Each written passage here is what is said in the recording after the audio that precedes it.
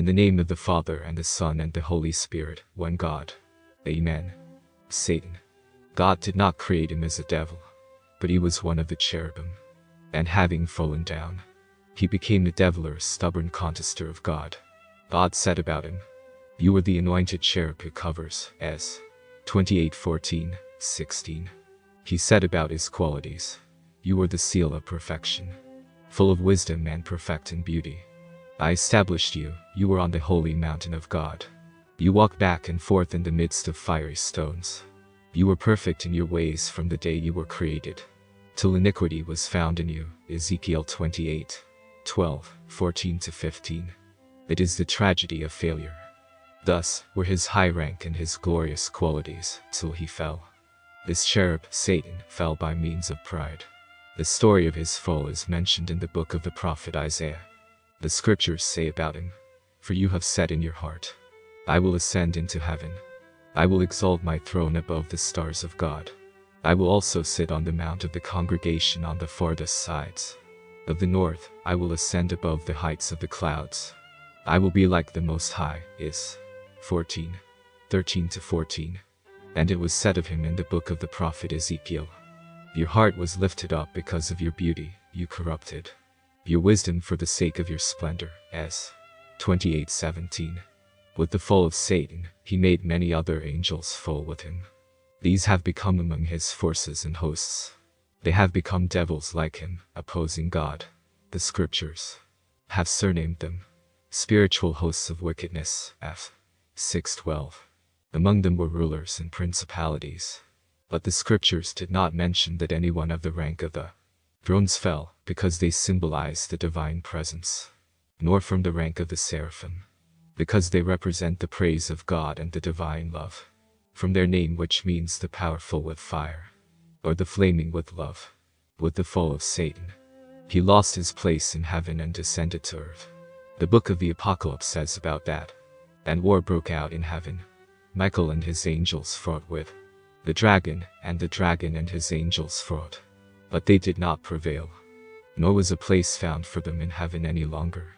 So the great dragon was cast out, that serpent of old, called the devil and Satan, who deceives the whole world. He was cast to the earth, and his angels were cast out with him." Apoc. 12:7-9. The archangel Michael confronted him with an army of righteous angels, and he conquered him and threw him out of heaven, together with his wicked angels.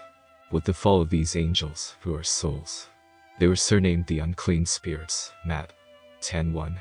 Or the evil spirits. Acts 19:12. And sometimes the deceiving spirits. 1 Tim 4:1. Although the devils, with their fall, have lost their purity, nevertheless, they have not lost their nature as angels with the strength which they possess. The strength of the devil appeared, for instance, in his test of the just Job. He was able to bring down fire from heaven, and it burned up the sheep and the servants. Job 1:16. He was able to raise up a great wind which came from across the wilderness and struck the four corners of the house, and it fell on the young people, and they were dead. Job 1:16-19. The devil was able also to strike Job with painful boils from the sole of his foot to the crown of his head, and he took for himself the potsherd with which to scrape himself. Job 2:7-8. Likewise, a devil withstood Gabriel 21 days, while he was going to deliver the prophet Daniel, and he delayed him till Michael, one of the chief princes, came to help him. Dan 10:12-13. The devils of the country of the Gadarenes, legion, were able to enter the swine, and they drowned them into the sea. Luke 8:33.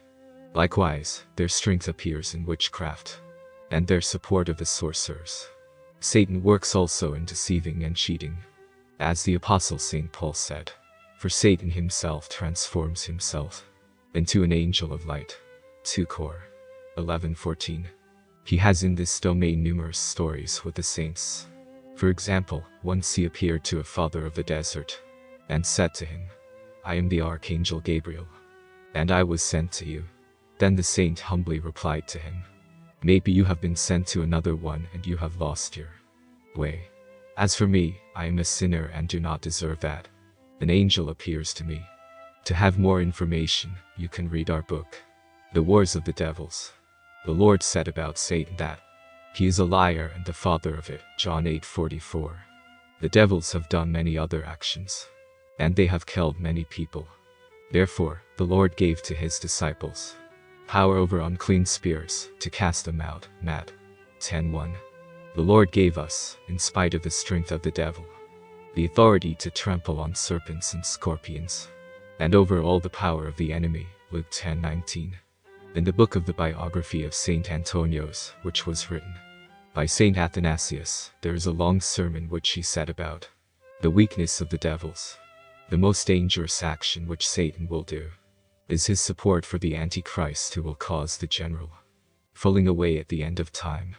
That is about which the Apostle St. Paul said, the coming of the lawless one is according to the working of Satan, with all power, signs and lying wonders, and with all unrighteous deception among those who perish, whom the Lord will consume with the breath of his mouth, and destroy with the brightness of his coming. 2 Thess. 2, 8-10. As to the end of Satan, it is the lake of fire and brimstone. The book of the Apocalypse says about that the devil, who deceived them, was cast into the lake of fire and brimstone, where the beast and the false prophet are, and they will be tormented day and night forever and ever. Apocalypse 20:10.